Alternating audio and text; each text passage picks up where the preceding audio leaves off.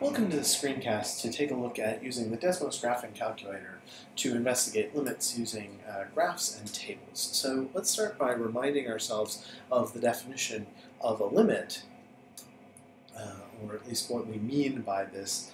And so we say that the limit as x approaches a of f of x equals L, if f of x can be made as close as we like to L is a real number, by taking x sufficiently close but not equal to the real number a. And this is going to be key because we're going to see in this screencast some examples where taking it exactly equal to a makes the function f undefined perhaps. So let's start by taking a look at this example. So we have the limit as x approaches 2 of x cubed minus 2x squared minus x plus 2, all divided by the quantity x minus 2.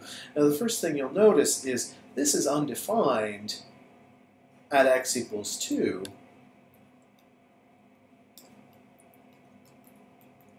because we would be dividing by 0, and that doesn't make sense. So the expression there is undefined, and so this raises the question of what, from noticing that, does that tell us about the limit? Does it tell us the limit definitely does exist?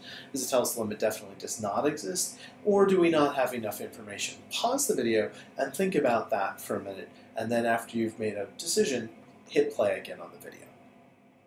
Alright, so it turns out that really, right, we don't ever actually, when looking at a limit, let x be the number a, in this case a equals 2, in our definition of the limit. So it doesn't matter that this expression is undefined at a equals 2. So let's take a look at how we can plot this. So I'm going to come over here to the Desmos Graphing Calculator, and I need to get a peek at what my function is again. And so I'm going to plot in here, and I'm going to say I want to see x cubed, and I just did the caret key, shift 6 to get that. But you could also do 2x and then hit this a squared button to get a squared minus x plus 2. And if I highlight the whole thing and just press slash on the keyboard, it gives me a nice fraction. And then my denominator is x minus 2. And so there's a graph of that, and we're looking at the limit as x approaches 2, but is not actually equal to 2. So we can come here and we can do zoom in, and we look and we say, okay, so x approaches 2, coming in from smaller values of x, it looks like, and let's trace along the curve as we get closer and closer.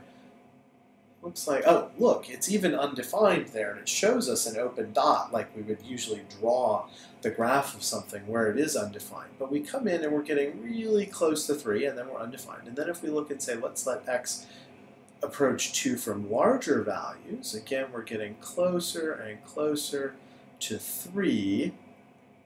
And, yep, looks like we're getting very close to 3, and then we hit our undefined again. And you can keep zooming in on that if you want to, and it looks very much like that graph goes right through there. And so that would be enough for our purposes right now to say that that limit is equal to 3.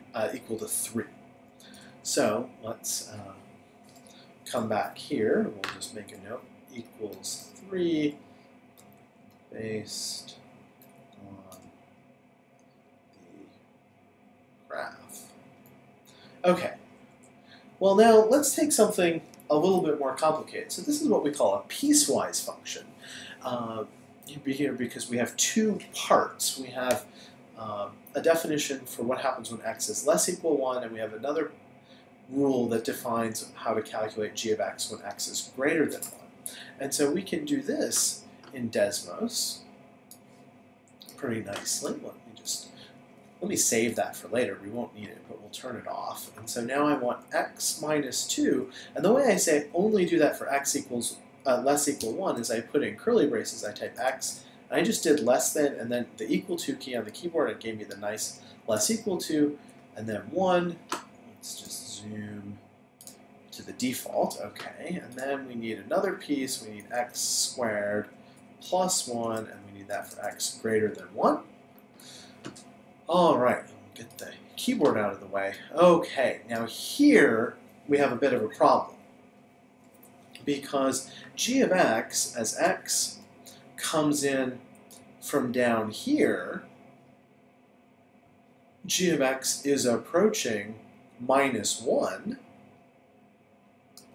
but as we come in from up here, notice that g of x is approaching positive 2.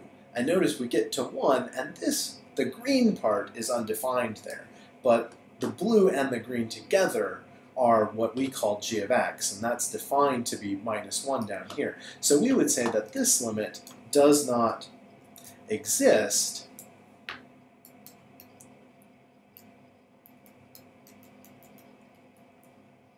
because the left, when we look at it from the left and we look at it from the right, we find different values, and that's a problem. It means that our limit doesn't exist. Okay, so now what can we say about this limit? Limit as x approaches 0 of 2 to the x minus 1 all over x. Again, undefined at x equals 0, right? So we've got to think about that. So what I'd like you to do is go plot this on a graphing tool, Desmos, or graphing app for your phone, or your favorite graphing calculator, and pause the video and see what do you think of these answer choices is true about this limit. Okay, well now let's go take a look and see what we can see on our graph. And so we'll come over here, and I'm just going to click these X's to get rid of the parts we don't need anymore. And now I want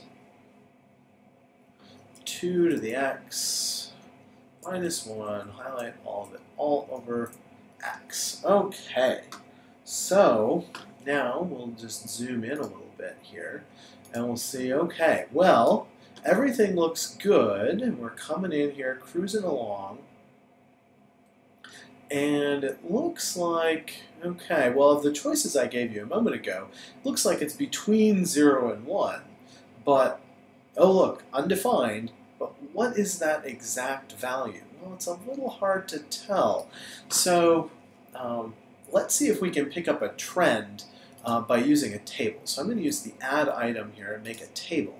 And I'm going to go back up here. I'm going to call this function f of x equals. So here I want x and I want f of x. And now I want the limit as x approaches 0. So I'm going to want some things on either side, so like minus 0.5, I'll just hit the enter key, minus 0.1, minus 0.01, minus 0.0001, let's do 0.001, 0.01, 0.1, 0.5. Okay, well, now if we look in here, right close to 0, looks like we're pretty close to 0.69, and then we're between, this is rounds to 0.693, this rounds to 0.693, so it looks like we're very close to 0.693. We could go do another one, 0.0001, we could do minus 0.0001, yeah, maybe even 0.6931, we would say. So at this point, we don't have an exact value for this, but we could say, based on our table, that this is approximately 0.6931 by table.